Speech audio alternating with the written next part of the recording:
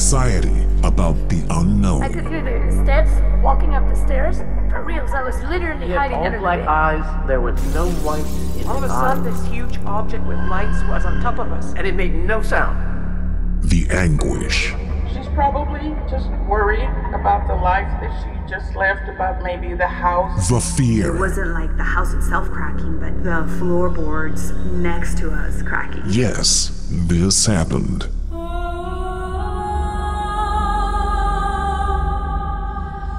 I went to the door, I asked who it was, and before anyone answered me, my son asked me, "Who is that lady?" Just like that. And at the moment my son asked, "Who is that lady?" I heard a voice that said, "It's me." Hi, and welcome to Yes, This Happened. Today we bring you Matilda's story, a Mexican listener who sends us from Italy several unexplained events that she has experienced throughout her life. Matilda begins with what happened one day when she had just moved with her family to a new house in the city of Rovigo, Italy, about 5 years ago. I've been living in Italy for 8 years, and I've lost loved ones while I'm here in Italy. It's been very hard not being there with my family when they need me. 5 years ago, we had just moved to a house here in Italy, and the first night, my son and I were alone. And my husband was in the office, which was close to where we lived. I don't have family at that moment, I didn't have any family or friends that spoke Spanish or lived close to us. Our new friends and the people we knew were all Italian, and we hadn't given anyone our new address because we had just moved. So my son and I were at the house at night. He was playing video games in his room. I was in my bedroom getting ready to sleep. And I suddenly heard someone knocking at the door. So I went to the door, and my husband wasn't due to come home for another hour or so. I did think my husband might have forgotten his keys or something like that had happened. So I went to the door, I asked who it was, and before anyone answered me, my son asked me, "Who is that lady?" Just like that. And at the moment my son asked, "Who is that lady?" I heard a voice that said, Soy yo. "It's me." And she said it to me in Spanish. And we don't know anybody who speaks Spanish. So I answered her in Spanish. I said, "Quién yo?" Like, who me? Who are you? And she didn't answer. So when she didn't answer, I repeated the question, who is this? And I was afraid. And I always say, you have to be more afraid of the living than the dead. So I was getting a little bit scared because she had not answered. So I immediately thought, if it's not my husband, someone got in the house because there's a fence outside that you can only open with a key. So whoever was knocking at the door had to come in through the fence, the outer fence, which could only be opened with a key. And she had to walk through the garden, come up a flight of stairs, and then knock at the door. So that's why I was worried. Someone was inside our property. So I immediately called my husband. I was panicking, and I said, "You have to come immediately because there's someone outside knocking out the doors, and they're in the property." My son, who's 4, said, "Mom, there's a lady outside." So I asked him, "How do you know that? How do you know it's a lady, and how did you know before she even answered?"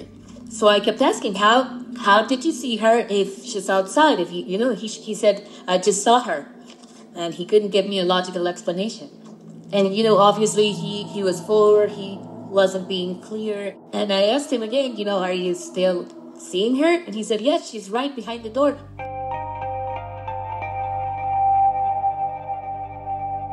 Matilda didn't know what to do or tell her son at the time, and she decided to keep questioning him to make sure he wasn't making things up, when her son revealed something else. "It's an old lady, Mom." So as you can imagine, I just, the blood went to my feet. So at that moment, I tried kind of, distracting him, finding something to play with, just waiting for my husband to get back home and see who was outside. And finally, about 5 minutes later, because his office was really close, my husband comes in the house. He opens the door and he says, "There's nobody outside. There's nobody in our property." everything is closed. The fence gate was closed with a lock, unless someone just, jumped the fence. But it didn't make sense because my son, and what I heard was the voice of an old lady. My son was saying it was an old lady. It was very confusing and very strange. The next day, everything was normal. I went with my husband to a play. My son stayed with a babysitter. And while we were in the play, I get a phone call, and it was my mom. And she told me my grandmother had passed away, my dad's mom. And obviously, being so far away and getting this kind of news is not something you take lightly. I felt really, really bad, and I felt powerless being so far away. And the news was very, very troubling and very hard to take. And I immediately remembered the night before, and I thought maybe she came to say goodbye. My grandmother came to my home to say goodbye. And my son, when I came back home, I showed him a picture of my grandmother, and I said, "Look, she's my grandmother." I hadn't told him she passed, and my son immediately said, "That's the lady that was knocking the door yesterday." It's the only time that I can say I really think my son saw something out of the ordinary or paranormal. I really think it was my grandmother that came to say goodbye. I was not so close with her, with my grandmother from my dad's side, as I was with my grandmother on my mom's side. But this recent encounter is not the only one Matilda has experienced. She has been experiencing things her entire life. When she was in college about 15 years ago, a friend of hers died tragically. I've been through unexplainable things that don't have a logical explanation, and they have always happened close to the death of someone I know or a family member. I don't know if it's something psychological, I don't know. But what I do know is that whenever I've seen something or heard something, something that seems like a physical presence or a noise or sound, it has always been close to the death of someone I have loved. Maybe it's a way of coming and say goodbye, or just, make me understand I was important for them.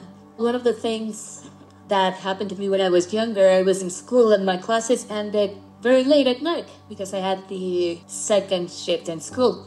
So almost at the end of the year, one of my best friends passed away. He was really young. He wasn't even 23 years old, I believe. And for me and my friends, it was a very big shock when you're that young, So, something terrible happens, and then the following days and weeks, you start feeling strange things. You're very sad, you're in mourning. You're also thinking about things when as you do other things, you're not really completely there. You're maybe philosophizing or going through your grief. And something very strange happened to me. It hadn't been a month since he had passed away, since my friend died. I was still very sad. I still couldn't believe it, but, the daily things of life were already starting to settle in again. I was getting used to this new normal. So that time I got onto the school bus. I was going back home. When I got in, it was almost empty, and I sat on the window seat, and there was a free seat right next to me. And when the bus was almost close to where I was going to get out of it, close to my house, I noticed that the seat next to me was still available. It was empty, and there was a lot of people on the bus, and they were standing. So close to my last stop, there's a subway station, and when the bus stops there's always a lot of people that go into the bus, wanting to take another route. And still, nobody sat next to me, and the bus was full. So I thought maybe the seat was dirty. So I looked, and there was nothing, out of the ordinary with the seat. So a couple of stops later, I got off the bus, and I started walking to my house. And I had to walk through the parking lot of a supermarket, and a couple of dark streets. They weren't well illuminated. So I had to walk all the way to my building. There wasn't really a street. I had to walk between buildings to get to my building. So that day when I got out of the bus, all the public lighting was totally off. It was usually dark, but this time it was darker. And I was really afraid of being assaulted or something because it was quite a way and I was alone. So I started walking fairly quickly, and suddenly I felt like a sensation that someone was following me. But I was not afraid. I looked back, I saw that nobody was behind me, but still had that sensation. So the first thing I thought was that it was my friend, or, like sort of an angel that was taking care of me so nothing happened to me. So as I walked, I started thinking, maybe that's why the seat next to me was empty. And I don't know if people could see him or not, maybe, but I thought maybe that's why nobody took that seat. So I started, making this fantasy in my head that it was maybe him that was taking care of me. So when I finally got to my building, I stopped at the door, and at that moment, I still felt someone was with me, and I said with my mind, if it's you, in the name of my friend, thank you for coming with me. I'm okay. And I'm gonna go in, thank you very much. So I said, thanks. I said, I missed him. And thanks for walking with me all this time because, surely something might have happened or could have happened. And it didn't because he was with me.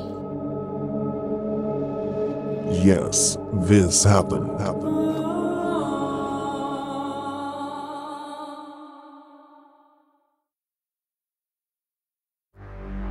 Matilda entered her house, where her mother had already prepared a delicious soup for her.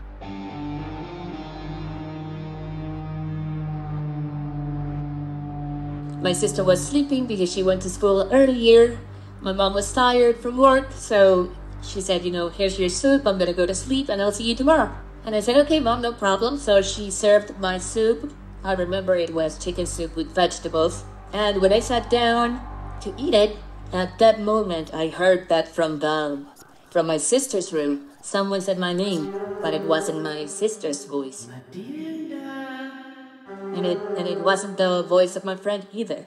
So I heard this female voice, so like I said, it wasn't my sister, so it was very strange. I got up, I was afraid, but I still went in the room, and my sister was asleep. Everything was off, I turned down the lights, I looked and I said, I'm imagining this thing, so my sister got all grungy and told me to turn the light off. I went back to the kitchen, sat back to eat my soup, and that's when I was absolutely sure that it was not my imagination. Because my plate was frozen. It was totally cold. It was freezing cold, like if someone had just taken it out of the freezer. And you know how with chicken soup, the grease kind of clumps together when it's colder? It was just like that, like if I had just taken it out of the freezer. And not even 1 minute had passed, between the time I went, turned on the lights on, no one, and then came back, and it was totally freezing. My mom had just warmed it for me. Right at that moment, as I was thinking, like, what happened? Why is this cold? At that same moment, the voice said my name again.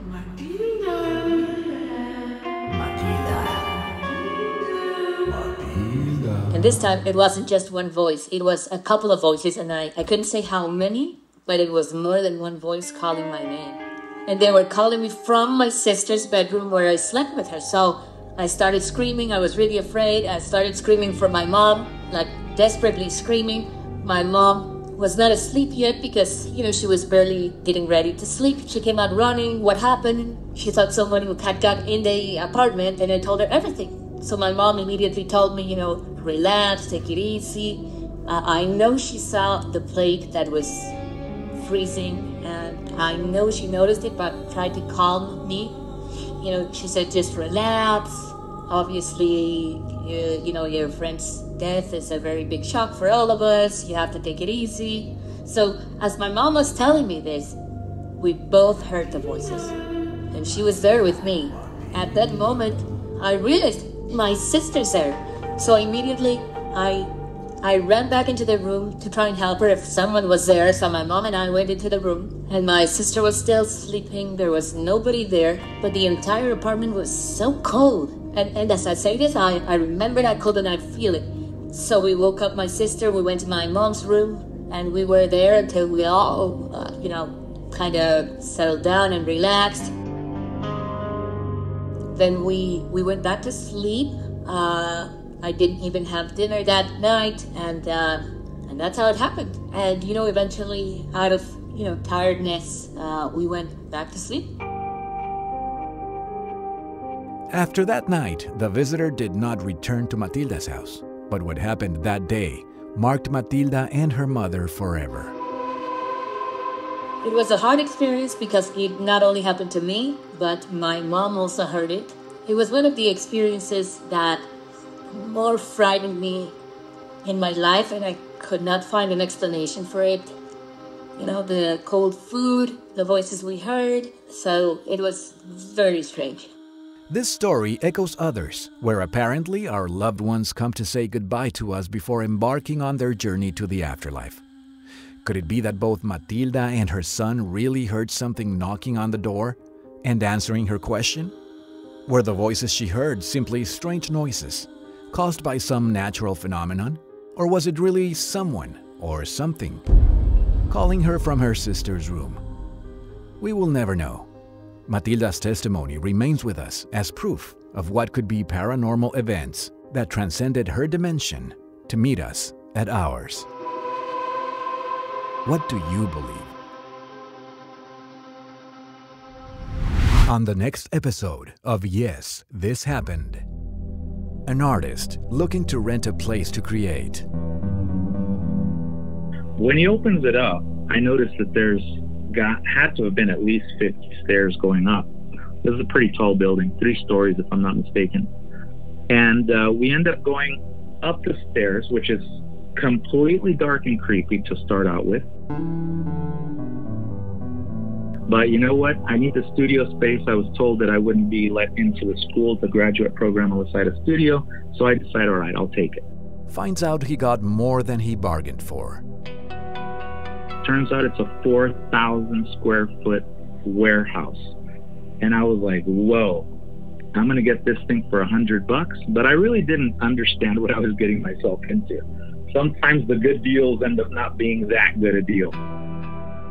A horrific event he is made part of inside his rented studio space. I start to hear this weird noise. And for me, the noise can be best explained as a huge piece of paper being crumbled up. And I start to wonder, that's really weird that there's a huge crumbling of paper that has been going on for several minutes. So because I'm a curious guy, I go to all the windows, look around, I go to the front, see nothing. I sit there and stare for a few minutes. I see absolutely nothing. Next time on Yes, This Happened.